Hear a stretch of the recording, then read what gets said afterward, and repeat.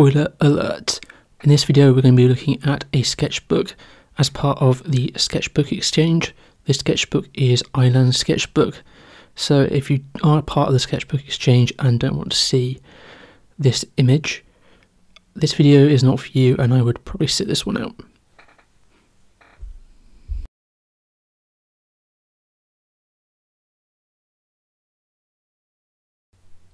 Hi guys, and welcome to today's video.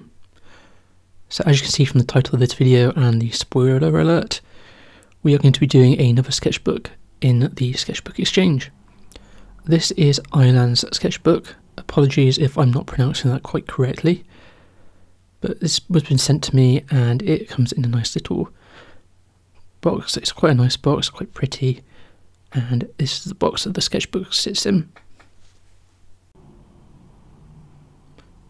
So this is a handmade sketchbook, a sketchbook that Eilan has made herself, which is really neat too.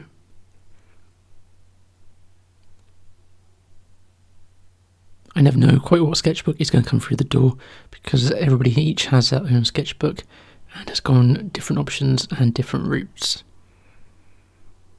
So it's very well made and it's got a really nice cover to it that Eilan has done herself.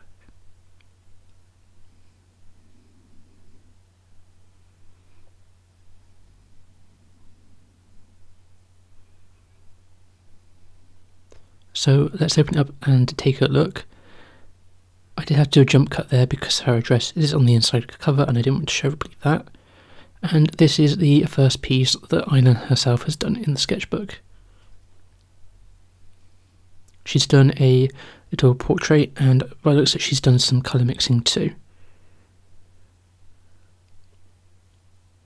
In between each piece of paper is a wax bit of paper just to protect each bit of painting from the previous one.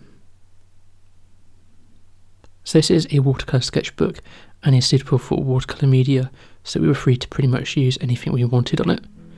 Eilan also provided some test bits of paper, which is also really kind and thoughtful of her.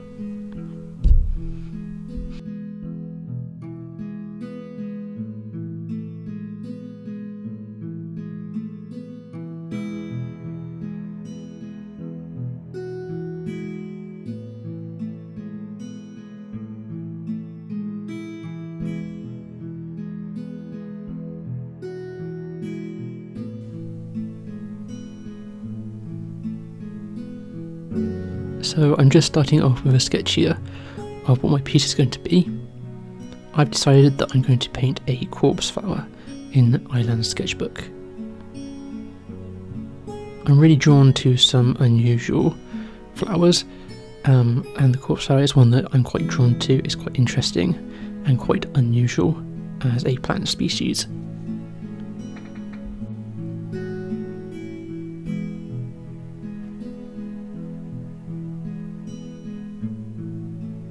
For those who've never heard of a corpse flower before, here's a bit of info on it for you. It belongs to a family of flowers that produce a flower that smells of rotting flesh.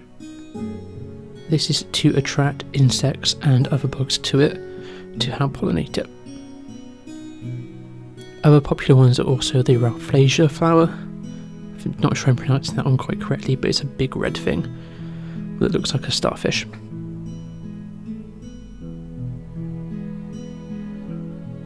The corpse flower is very, very large and only blooms about once a decade, so seeing one of these bloom is really rare, and they don't stay in bloom for very long.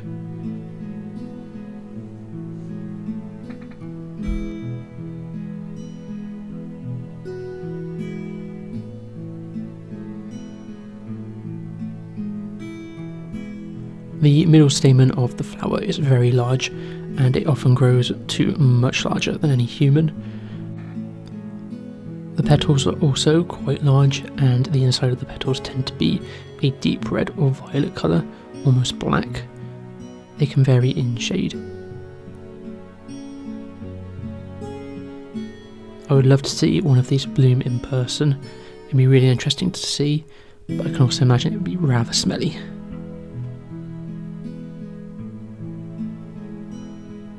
I have seen one in person, but sadly it wasn't in bloom. I saw one at the Royal Botanical Gardens in Edinburgh, and I just sort of saw the part of what was left over. There were also some pictures accompanying it, sort of when it was in bloom and how it bloomed and all of the info with it too.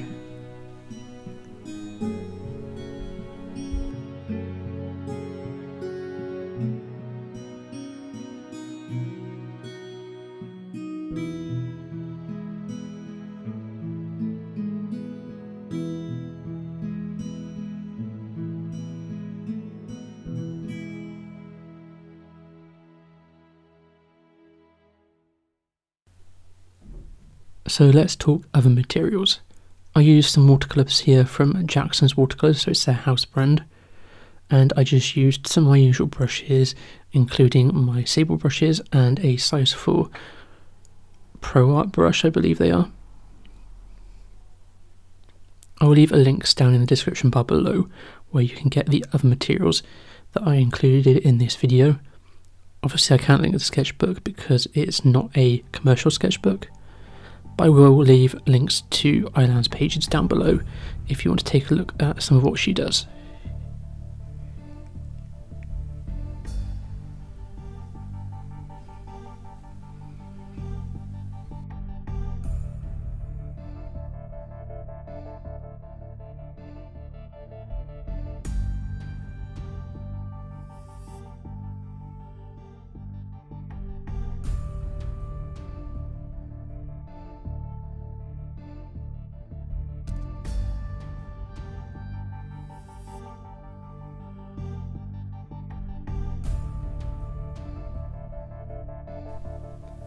So far we're off to a good start with the sketchbook exchange.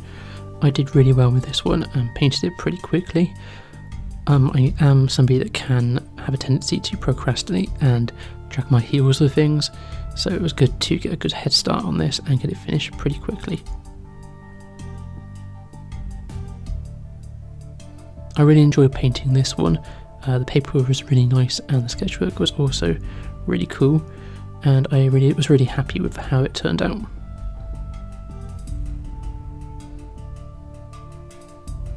I'm really looking forward to getting my next sketchbook and seeing what I'll come up with for that one. I don't want to do everything botanical in it. I don't think anybody's given me any requests so far, so I think I will just sort of see how I feel when I get each sketchbook, seeing what size of paper I've got and what the paper is too.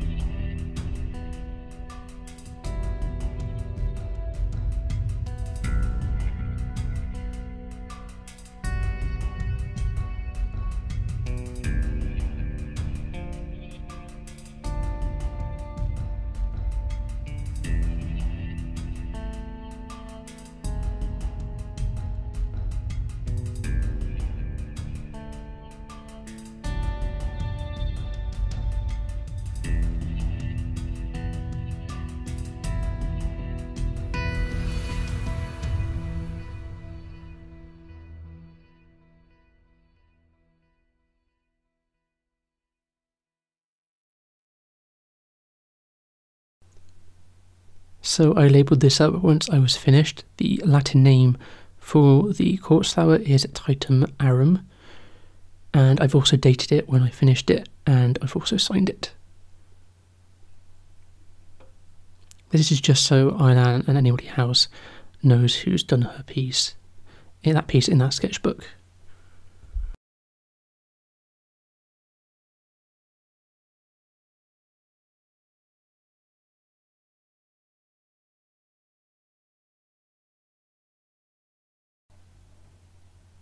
So let's take one final look at it, all nice and finished and dried, and one final look at the sketchbook before I send it off to its next participant. I can't wait to receive the next sketchbook because that one will also have 2 pieces of artwork in it, so more artwork to look at. And as each sketchbook arrives, I will see more artwork from friends and other people that are in the sketchbook exchange.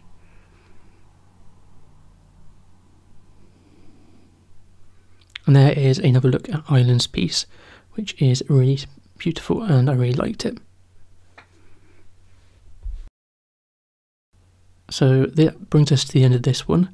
I wish this sketchbook a very safe journey onto its next participant, and I hope you guys enjoyed watching and following along, and I hope you're enjoying watching and following the sketchbook exchange too. If you enjoyed this video, please consider giving it a thumbs up, it really helps the channel out, and also consider subscribing if you've not done so already.